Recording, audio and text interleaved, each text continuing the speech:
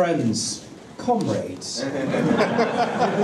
First of all, can I say what a pleasure it is to be in a room full of conservatives for a change. Real people of conservative values. I want to begin, and this is a true pleasure, in congratulating Simon, Rory and the whole team at the Freedom Association on putting together this conference. It's an incredible effort, and you've done a superb job in bringing us all together. So congratulations for that.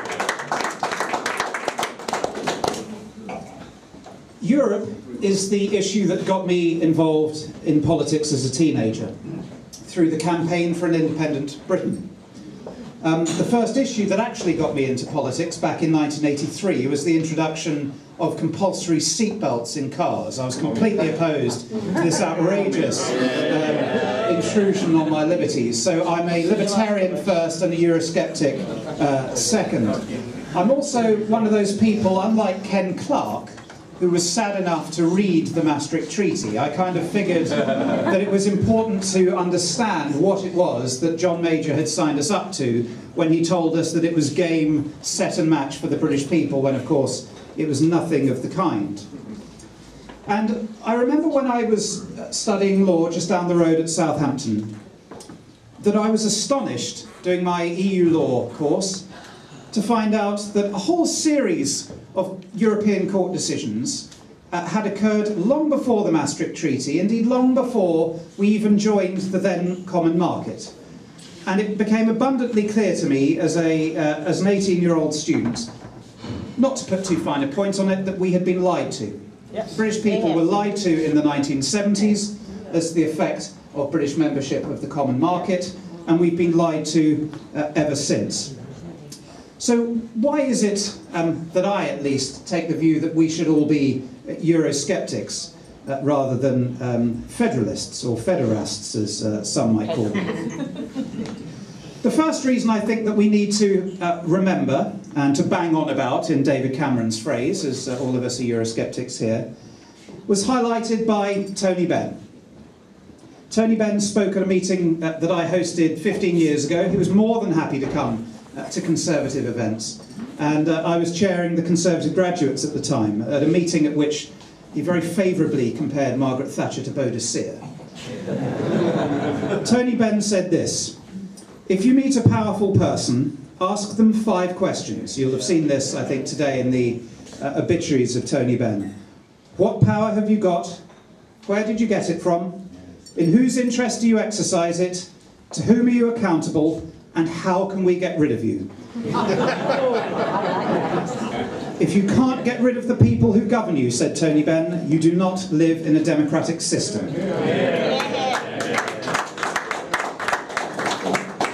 When we're governed under a system where 84% of our laws are made in Brussels, mostly by qualified majority voting, by those we cannot remove, we do not live in a democracy. We are outvoted, and a foreign corpus of law, an alien tradition of civil, not common law, is being imposed on us from Brussels. The second reason, corruption.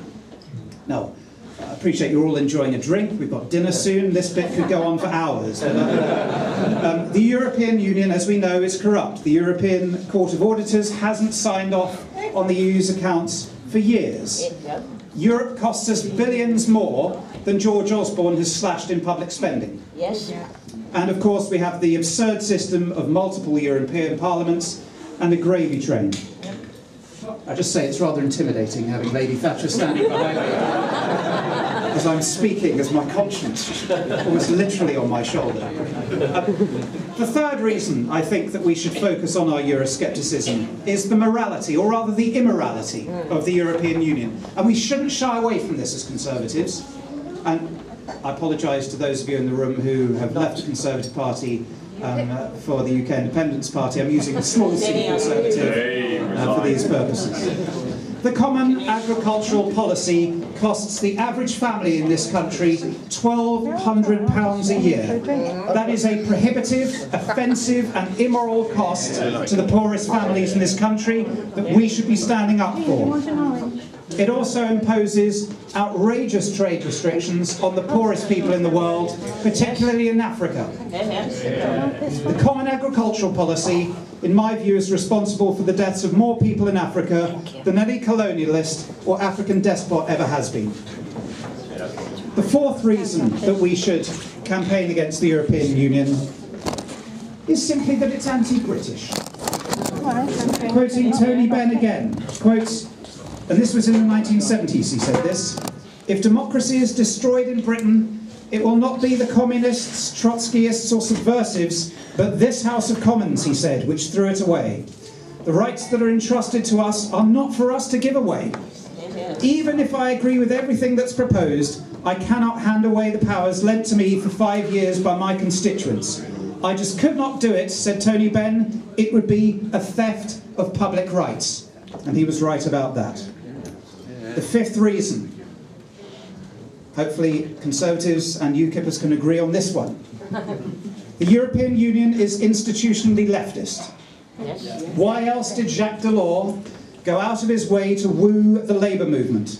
We have a regulatory burden imposed on people that costs hundreds of billions of pounds, and the Single European Act, the one reason that we keep being told we should stay in, cannot deliver free trade, proper free trade within the European Union, let alone globally.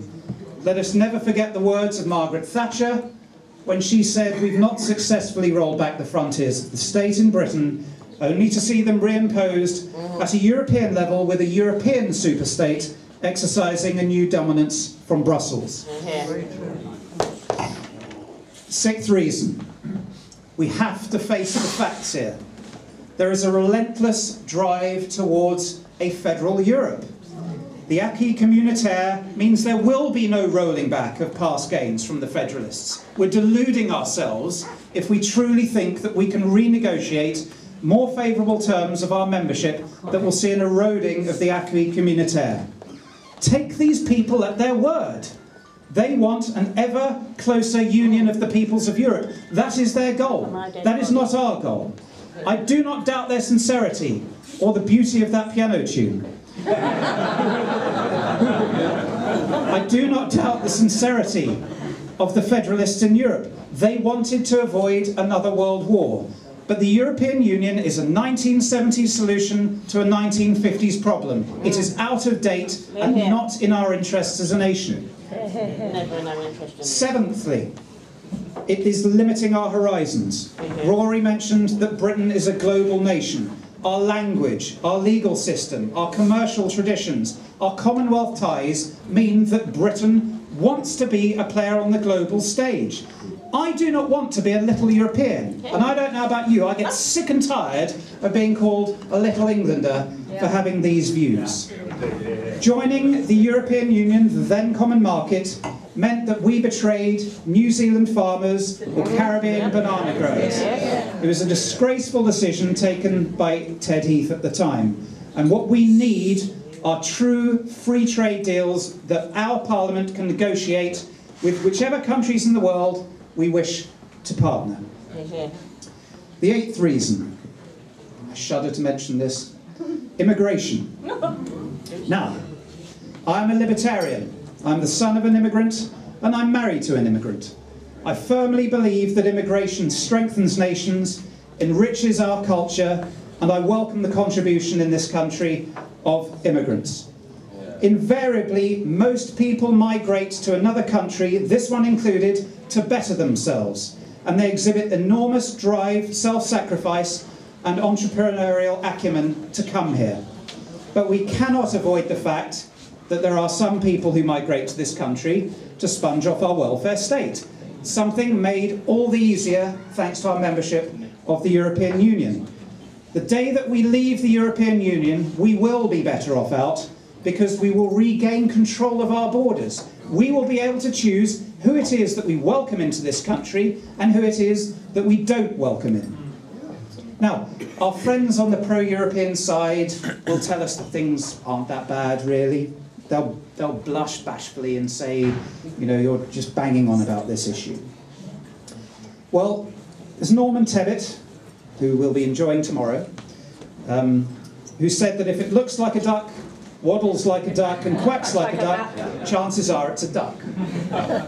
If it's got a parliament, an anthem, a flag, passports, a Supreme Court and citizens, it's a nation, and that's what the Eurocrats have wanted from day one. We were lied to in the 1970s, and we've been lied to consistently ever since. Last week, I turned 40. I was 1 year old when the referendum took place. I want a referendum. I want a chance to have a say on the future of my country's relations with 26 other states within the European Union. So, I'm a lawyer, I come up with lists.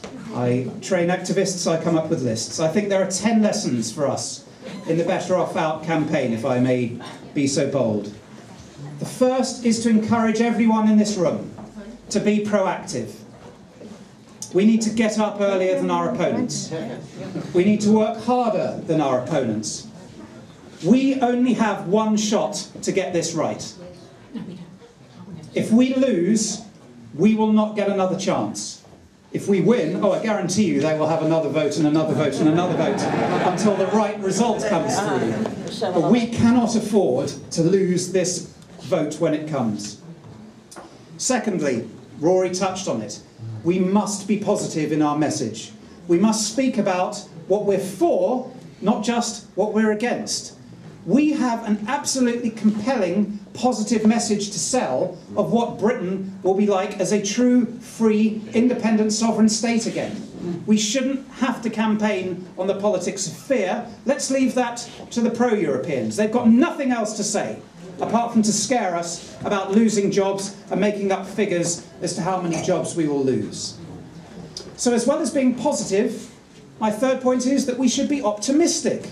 We should speak about what life will be like once we've left the European Union and how it truly will be better for all of us. There will be more jobs. There will be an opportunity for people to become wealthier and for people to develop relationships around the world. It is a positive, optimistic message that we have, and we shouldn't be shy about spelling it out in that way. Our fourth point is relevance. All of us here, I expect, have the capacity to become Eurobores, to talk about sovereignty, subsidiarity, direct effect, and all these wonderful arcane European terms. I've done it myself, even in this speech, by talking about the acquis communautaire. But we need to speak about the direct impact of the European Union on ordinary voters' lives. Not about sovereignty, not about grand themes that they won't understand or they won't have time to care about. So let's focus on things like the cost of the common agricultural policy or the effect that the common fisheries policy has had on our fishing communities and how, by leaving the European Union, we can reclaim our fishing rights up to 200 miles from our shores in the North Sea, which would give us 2/3 of the North Sea to fish. We need to be all-embracing. Learn from the success that Matthew Elliott showed in the No to AV campaign. We need proper cross-party alliances that we build that involve people who aren't even really interested in politics. So it's right that we honour the memory of Tony Benn this evening. My God, what a great Eurosceptic leader he was. And it is critical that we find a way to work with people on the left who do not necessarily share our views on a whole host of other issues, and maybe find one or two Liberal Democrats who might also have similar views.